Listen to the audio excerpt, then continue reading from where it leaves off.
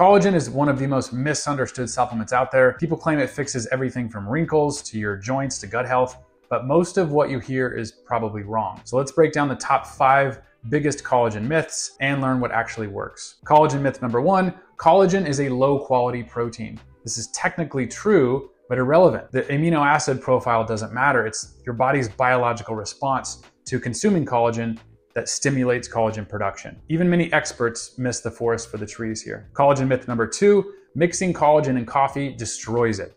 This is not even close. Collagen starts degrading around 572 degrees Fahrenheit. Your coffee is brewed to probably 185 degrees, so the heat will not damage it or take away the benefits in any way. Collagen myth number 3, collagen is just broken down like any other protein. This is half true, but again, missing the point.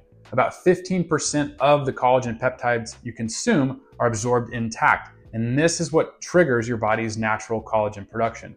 The other 85% is just bonus protein, but the 15% is what actually does the work. Collagen myth number 4, collagen is denatured during manufacturing, so it's useless. Again, true, but a moot point. Denatured means it's been broken down into peptides that are still bioactive and still beneficial. I think people confuse denatured with degraded or destroyed, but there's a big difference here. And collagen myth number 5, all collagen is the same. And again, no, there are a few different types of collagen. The main ones you'll see are type 2 collagen, which is essentially an anti-inflammatory and requires a much smaller dosage. And then types 1 and 3 collagen, which is typically what you see in the powdered format. Think of the type 2 collagens as your anti-inflammatories and your type 1 and 3 collagens, which is typically your hydrolyzed collagen peptide powders, as your structural rebuilder.